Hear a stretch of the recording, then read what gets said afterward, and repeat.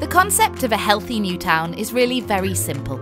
It's about joined-up thinking. It's promoting and supporting a culture of healthy living within a new community, through thinking about the health and well-being of the people who will live there during the design of the new place. It's also about challenging how, where and when people access health services and encouraging individuals to take control of their own well-being by adopting a lifestyle which makes them happy, healthy and connected with their community, making them less likely to suffer from medical conditions in their lives. Ebbsfleet Garden City is one of 10 national pilot locations taking part in this innovative programme, spearheaded and funded by NHS England, who want to use the lessons from these places to inform their future policies and spending, with a greater emphasis on encouraging prevention rather than focusing on cures. Ebbsfleet Garden City proved to be a perfect pilot location. With 15,000 new homes being built and the creation of up to 30,000 jobs, it's the largest development in the UK right now. And with the help of a healthy new town status, health and well-being are prime considerations in the planning and construction of this new community. The impact of the Healthy New Town programme in Ebbsfleet is not isolated in the new development. It has also been used as a tool to help address health issues in existing surrounding neighbourhoods and to break down the social barriers between new and existing communities. There hasn't been a garden city for 100 years, there hasn't been a new town in the UK for 50 years. We don't necessarily know how to go about doing it again. So in Ebbsfleet Garden City we've been testing some tools that help people to get active and involved in their place. In this instance we've been using food and healthy eating, we've been using sports and physical activity and arts and culture because people have told us that's the kind of things they'd like to get involved in. All these things are tied into what the healthy living activities within Ebbsfleet is all about. We're working alongside Network Rail, Eurostar and ourselves to build and embed a healthy workplace within our station teams. We, as a health service, we need to encourage people to move towards doing things that prevent them getting ill. For the sustainability of our health service, it's important for us as individuals, but also it's important for us as a healthy society. Sunday Active is a fitness group who meet every Sunday morning. You can come and be as fit as you want to be. So the walk is generally a stroll. The run is pitched at whatever level depending on whoever comes. The HIIT, or we're going to call it street gym, I think, because we're starting to use some of the street furniture that's already here in Ebbsfleet. Yeah, that can be quite a tough workout if you want it to be. I've been involved in fitness for 20-25 years. I've also got a history of mental health, so I've used fitness as a way of combating my own mood. I think the group is continuing to grow as the community is continuing to grow as well. We get to walk around different places and see the roads as they're appearing and new houses as they're going up. I always try to encourage other people to attend because I always think if somebody's willing to make an effort on a new development to bring people together, then actually just showing a little bit of willing and a bit of participation is quite good. The Healthy New Town team invited people to take part in an innovative digital monitoring initiative.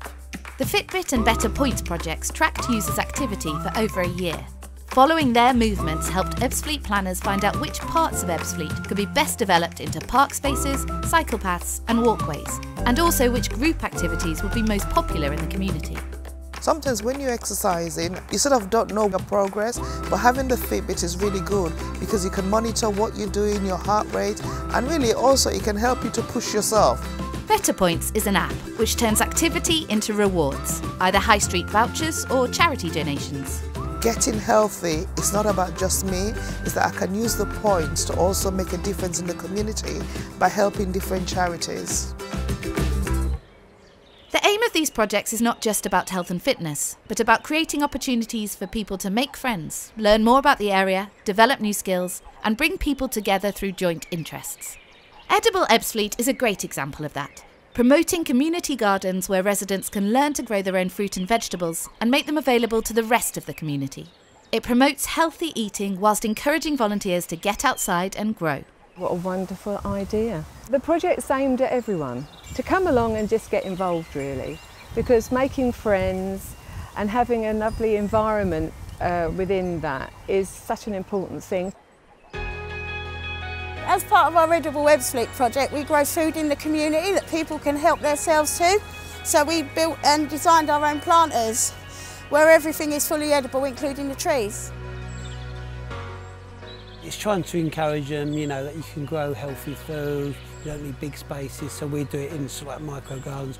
I got involved at No Walls because I was long-term unemployed, I was a single mum and I was really bored and depressed at home. They've trained me in all the industry-approved qualifications now, so I am at the top of my game. So we are liaising with especially Ebbsfleet Development Corporation to get in contact with the developers, the ones that are building all the new towns. What courses have you got available? What can you actually lay on to our people? In addition to fitness and healthy eating, local artists have been commissioned to create workshops that explore local history and culture with a theme of health and well-being. The aim of the project is to gather stories, recipes and memories and how eating and cooking brings people together.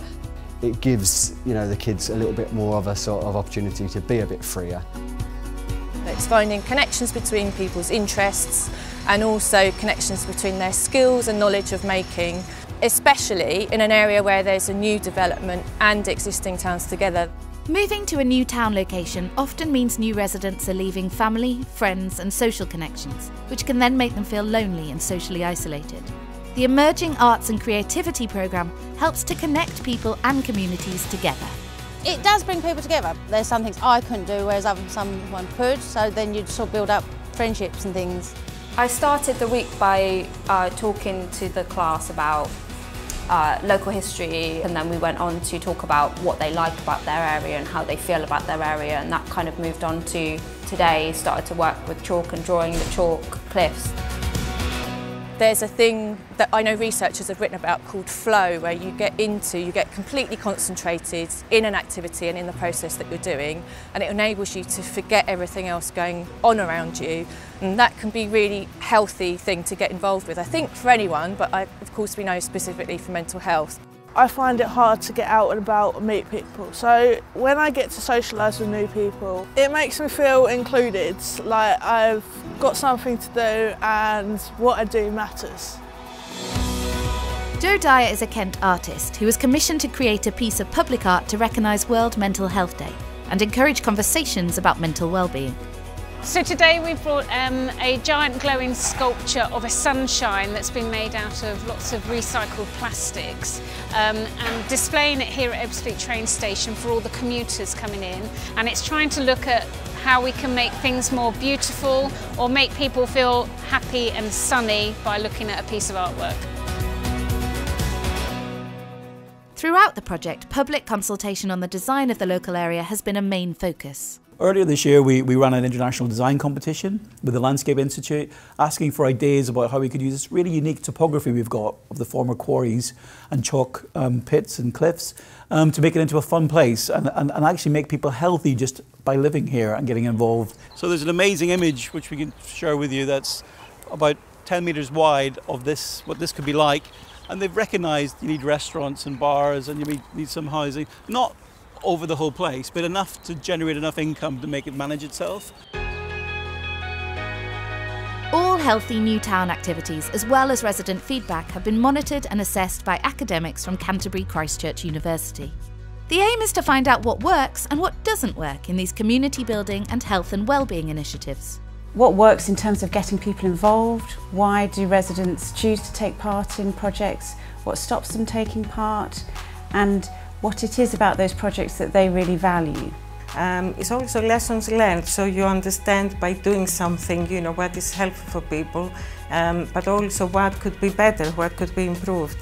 Lessons learnt will shape future delivery in Ebbsfleet Garden City and be shared with other emerging new communities to help them shape and support their communities to live healthier and happier lives. The youngest boy, he's now started to do rugby.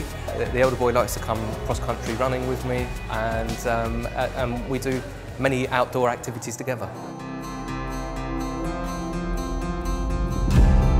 So today we're here at Manor Community Primary School in Swanscombe for The Gathering. It's the culmination of the Healthy Newtown project. Today's a celebration of community, all things joyous, artistic and health-based.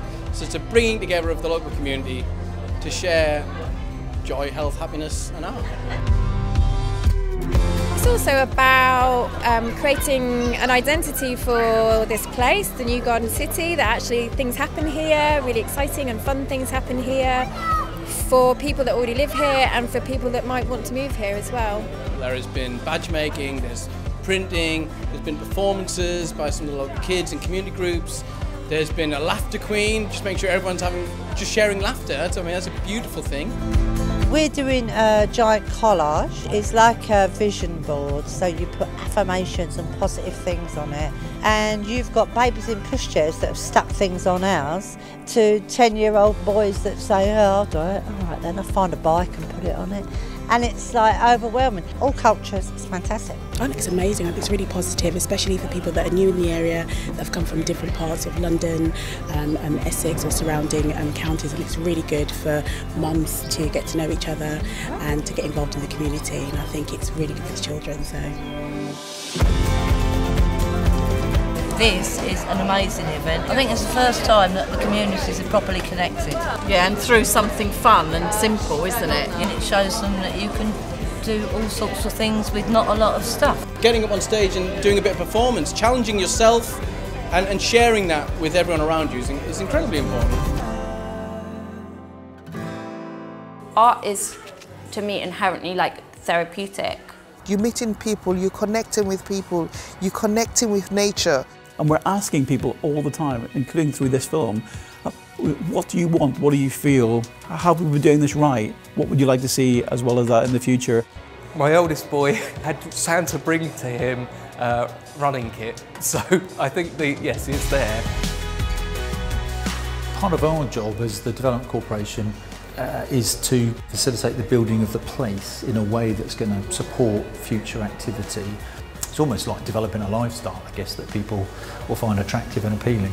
This project was started off with an idea and grabbed together people and then say, what do you think? Do you think this could work? And it has worked.